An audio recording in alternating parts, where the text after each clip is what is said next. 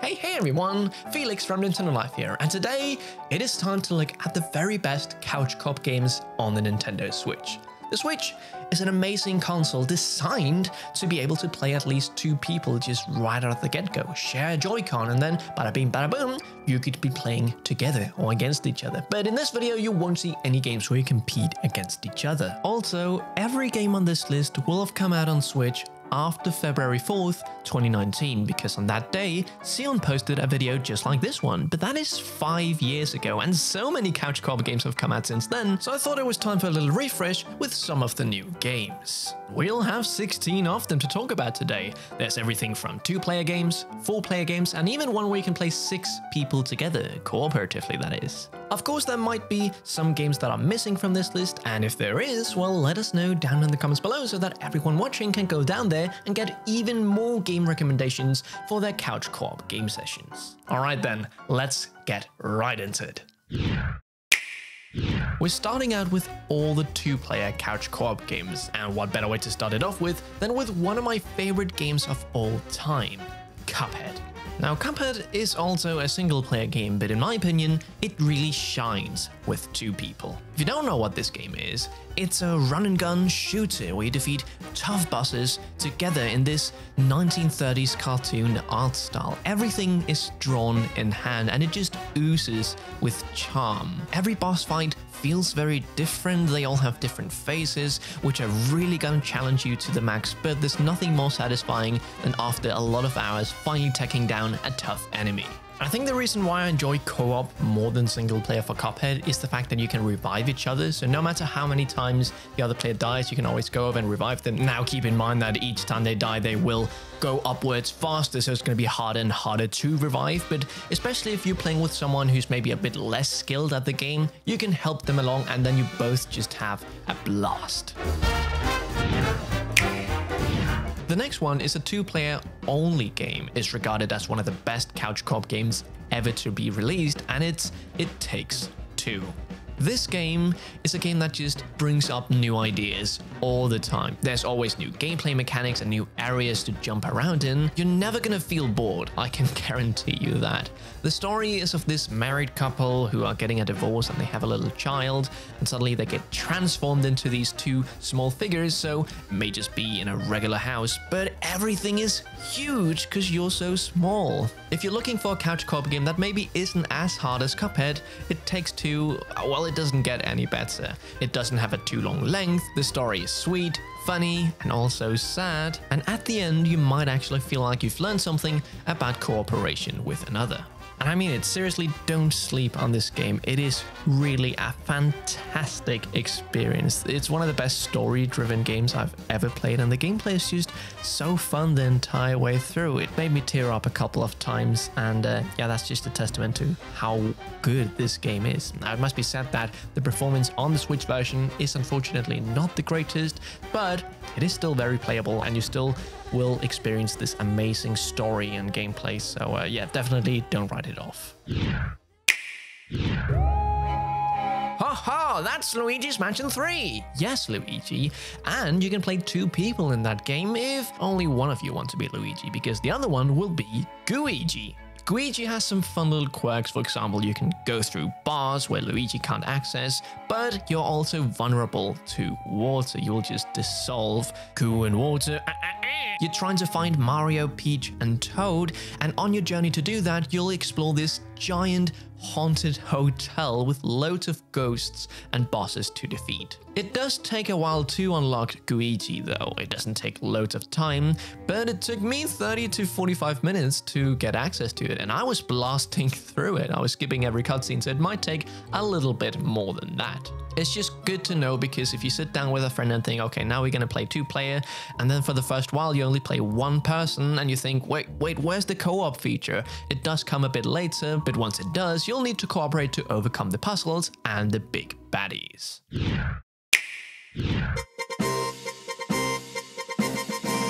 Next up, we have Captain Toad Treasure Tracker. Have you ever wanted to play a game where you can't jump? Well, if that's the case, then this game is just for you. Captain Toad has a giant backpack, which makes him unable to jump, so you're trying to complete these puzzles without doing one of the most common things in video games. It's a really cool twist, and they've made some really interesting puzzles around this mechanic. And of course, you can play this 2 people together. Sure, the game is built for single player first, and the second player was added in an update later, but I actually enjoyed playing together with someone more than when playing alone, because then you're trying to figure out these puzzles together. Oh, what's over there? Take a look. If you go here, I'll go there, and then we'll figure out all the secrets together, you know, that sort of stuff. The only real issue is that both players can control the camera, which is a bit frustrating if you're trying to figure out something and then the other player moves the camera, but this also just adds a bit more to the communication. You can just ask, hey, is it okay I move the camera? Or you just have one player who controls the camera at all times. It's totally manageable. You just have to figure out what works best for you. Did I hear anyone say WarioWare? No, Wario, but now that you said it, well, why don't we talk about WarioWare Move It? Because it's an excellent 2-player couch co-op game. Now, it does have a mode where you can play 4 people together, but there you're battling it out against each other. But in story mode, you can play it either single player and 2-player. And 2-player, let me tell you, my god, is it fun. WarioWare is a game with loads of fast-paced, really random and weird mini-games, and it's so freaking funny. I find myself laughing all the time at the wild gags that are happening on screen. So how it works 2 players is that sometimes it's just 1 player at a time, so player 1 does a minigame and then player 2 does one. But they also have minigames that are designed for 2 players. You can only play with Joy-Cons in this one, but they utilize them in really fun ways. They use the little sensor that almost no game uses, and you have to have the wrist straps on because sometimes you need to drop the Joy-Con as part of the minigames. Each minigame is associated with a pose, and there's loads of these poses. For example, they say knight, and you stand like a knight and do a little minigame. I think personally it's genius, and I'm just thinking, man, why haven't I jumped on the WarioWare train sooner? I've played a bit of Smooth Moves on the Wii, but here is where I really saw the light with WarioWare. And if you can't get enough of WarioWare, there's another WarioWare game on Switch called WarioWare Get It Together. It's a bit different than this one. You choose a character and then that character plays differently in the mini games, but it's still good fun. Coming right up, we have Untitled Goose Game, or if you play 2 players together, it's called Untitled Geese Game. Look, it's even in the title. That's really, really cool. So in this game, you play as these 2 geese who are trying to create chaos. You pick up items, you mess with the gardener, you swim around, and you honk a lot because there's a dedicated button to it. It's absolutely amazing. Personally, my favorite thing is the art style of this game. It's really simple, but I love the color scheme that they've used here, and there's not a lot of shading going on. Yeah, my mind is very pleased when it looks at this. The gameplay is also really fun. You have these weird tasks, so maybe you have to take the rake into the lake, or you have to make a picnic. So take all these different things from this garden and take it all the way over to the picnic blanket. It's just so original and funny, and the fact that you can play 2 people together is just so nice because it's one of those games that you want to experience with someone else. Yeah, you're gonna hear this a lot if you pick it up. Next up, we have a game I'm playing right now, and it's Stardew Valley. Stardew Valley is, in my opinion, the best farming game. There's so much to do. Go in the mines, tend to your crops, build a barn so you can have some cows, go into the little village and interact with the NPCs. Every day I'm waking up with my little brother. It's always like, okay, I need to do this, you need to do that. And in the end, there was so much that didn't get done because we just got distracted doing other stuff. And yeah, you know what I'm talking about if you've played the game. It's super addicting. Now, I'm playing it online with my little brother, but we're talking about couch co-op games. And this game does have a split screen option, which is just really, really nice because when I played it originally on Switch, this feature, no, it wasn't there. So we had to buy a copy on my Switch, on my wife's Switch, but people starting out now only need one Switch and they can just start up the farm and experience magic.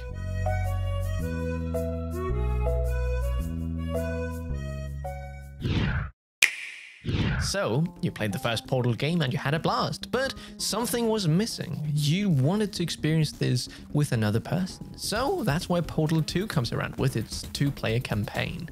Now you have 4 portals to play around with, 2 for each player, and it's genuinely amazing how much more it adds to the experience. You have to really communicate between each other to make this work. And if one player does all the work, then the game will literally roast the other player for not doing enough. This happened when I was playing with my wife, and it was absolutely hilarious because I was putting all the portals around and saying, hey, put this over here, put this over here. And then the game was constantly, you know, praising me, but also just roasting my wife. So she actually didn't end up liking this game. She was like, nope, I don't want to do this, which I can understand. If a game was just roasting me all the time, I probably wouldn't like it so much. I don't know if it does it for everyone, if it was just random that it picked her. I don't really need to tell you what Portal is. You create portals and then you can go through them, and there's all kinds of cool puzzles, and just getting to play around with these portals, jump through them. You might have a hard time figuring out the solutions with these portals in the start, but once it clicks, it really clicks, and man, is it magical.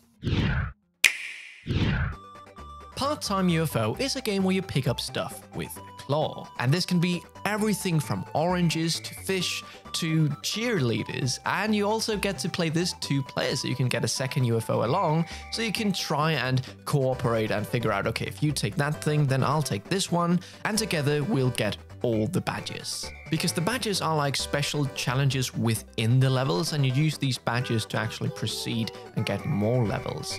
I actually tried this game out because Sion wouldn't stop talking about it, and I was a bit put off by, well, I don't know, it just didn't look as fun initially, but then I tried it out and was just immediately hooked. Haha, get it? Either way, it just has such a fantastic art style and gameplay direction. The controls feel really good, and it's genuinely challenging to get everything exactly where you want it to, and that's what makes it fun. It was one of those games that even if you failed, you were just laughing because it was so stupid how you failed. For example, here, I was trying to get this cheerleader on top, but I accidentally knocked it over after my wife had spent ages getting that cheerleader on top.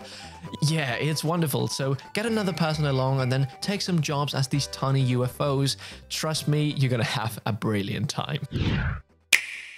And going from one HAL Labs game to the other, we have Kirby and the Forgotten Land.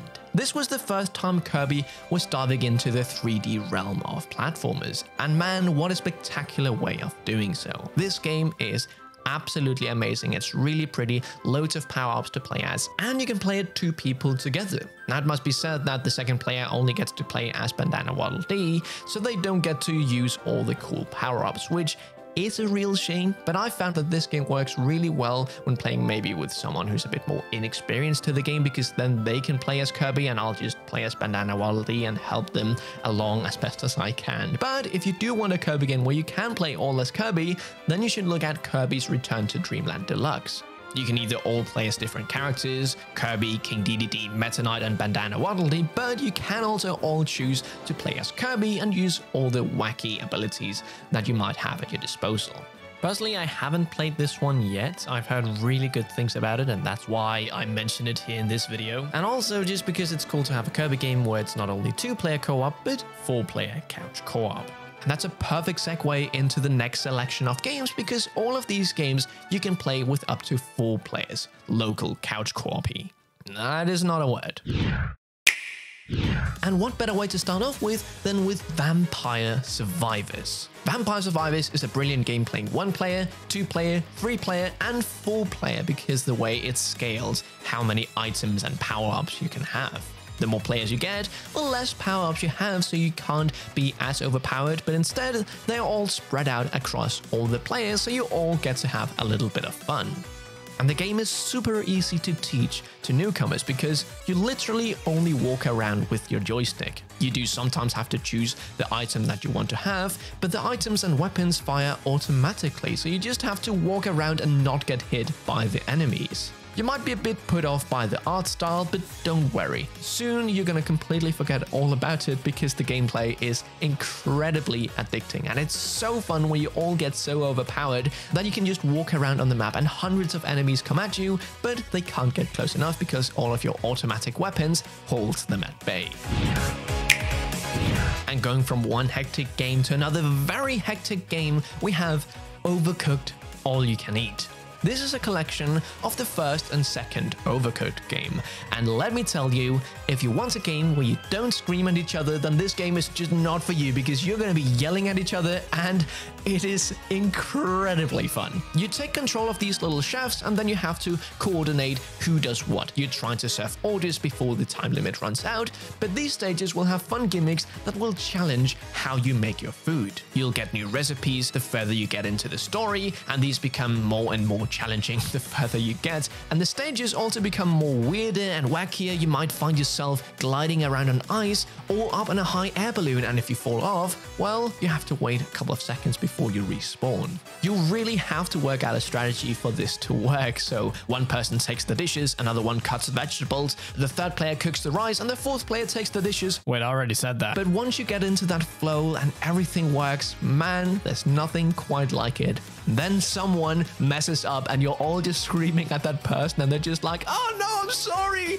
Oh, it's great fun. But if you want something a little bit less hectic, then the next game will be more your cup of tea. In Disney Illusion Island, you play as Mickey, Minnie, Donald, and Goofy, and you've all been tricked. You thought you were going to a nice picnic, but instead, you're going to be helping out the local folks on this island. It's a Metroidvania, but a very welcoming one, kind of like your first Metroidvania, if that makes sense. Maybe you want to play with a family member or a loved one who haven't played a Metroidvania, then this is a very good introduction. It's not a very hard game, but it's really satisfying how you all get these new power-ups and each character have unique animations for double jump or for a slingshot, that kind of stuff. And it works really well with more people playing. I mean, sure, it's fun to do alone, but it's even more fun to be multiple people defeating the enemies and figuring out how on earth we get up to that platform. Personally, the time I had with Disney Illusion Island was really great. The animations are wonderful and the gameplay is really solid, so check out this game if it sounds like something for you and 3 other pals. Next up, we have a game I discovered fairly recently, and it's become one of my all-time favorite couch co-op games. It's Towerfall. Now, Towerfall normally is a game where you compete against each other, and that is really, really fun, but it does also have a single-player campaign where you compete with each other against a horde of enemies. Here there are 2 modes. One of the modes you can only play 2 people together, and the other you can play up to 4 people. They are a bit different in how the levels are structured, but the main premise is defeat the enemies and don't shoot each other because there is friendly fire.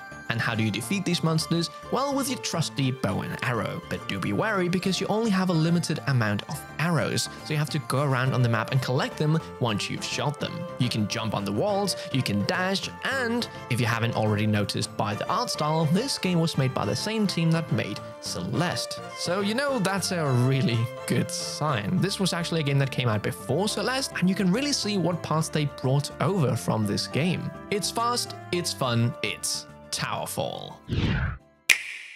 And last on the list of couch co-op games where you can play up to 4 people together, we have Super Mario 3D World. This game is fun in single player, but even more fun with more people. You all play as a different characters, so Mario, Luigi, Toad, and Peach, and they all have different attributes, so Luigi can jump higher, Toad is really fast, and Peach can float a bit in the air. The level designs are big and wide, so you don't feel too cramped when playing with other players. And it's just a really good game. The power-ups are really fun and wacky. You have this cherry, which when you touch it, you duplicate into 2 characters and control them at the same time. Yeah, it's stuff like that that makes this game really, really nice. Oh, and the game also has a different game in it called Bowser's Fury, but here you can only play 2 players couch co-op. One player plays as Mario and the other plays as Bowser Jr. And Bowser Jr. is more like a companion of sorts. I've only played that one single player, but I do know the option for 2 people is there, so now you know, and we can move on to the next game on the list.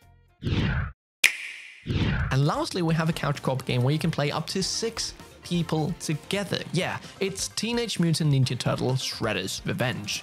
This is an old school beat 'em ups with lovely pixel art style and lovely combat. Now, I haven't played this up to 6 people together, but the option is there, and I've heard that it's really fun if you can get that many people together for a session. The most I've played is 4 people, and let me tell you, it was incredible to just beat out all the baddies together. If someone gets knocked down, you can go over and wave some pizza in front of them. So yeah, if you're 6 people who are looking for a game where you don't fight against each other like Smash Bros, then Teenage Mutant Ninja Turtle is the best for getting to bond together as a big group of people. And there you have it. Those were the very best couch co-op experiences on the Nintendo Switch. If you like this video, why don't you call over a friend and then you can both click that subscribe button in unison. And don't forget to check out our website nintendoLove.com for all sorts of Nintendo related content. Stay safe, play some couch co-op games, and we'll see you in the next one. Felix from Nintendo Live, out.